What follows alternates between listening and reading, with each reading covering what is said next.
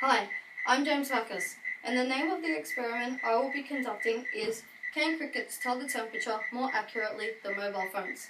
The only equipment I will be needing to use is a stopwatch on my mobile phone to measure the amount of chirps a cricket can make in 15 seconds. The controlled variable and independent variable are similar in a way, as with the controlled variable, the thing I will be keeping the same, I will need to conduct my experiment at the same 2 times for 2 days, 8 o'clock and 9 o'clock.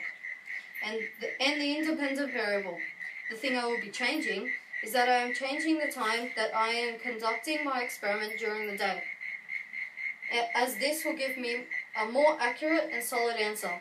My main dependent variable, what I am measuring, is to see how many times a cricket will chirp in 15 seconds. The way I will conduct my experiment is this. At 8 o'clock, I will stand outside.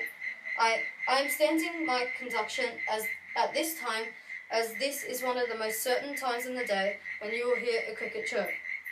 I will then start my stopwatch and count how many times a cricket will chirp until I stop the stopwatch at precisely 15 seconds.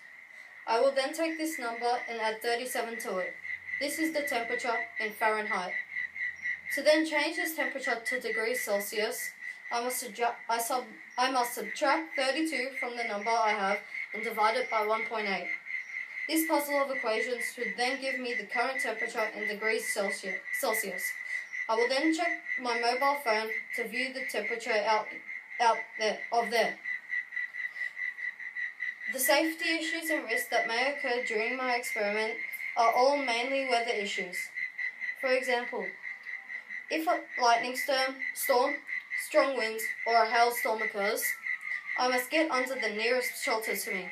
This would be the front covered porch, which I am standing under. I will then repeat this experiment at 9 o'clock. This experiment will be quite intriguing, as there could be an unexpected result at the end of the experiment. Thank you.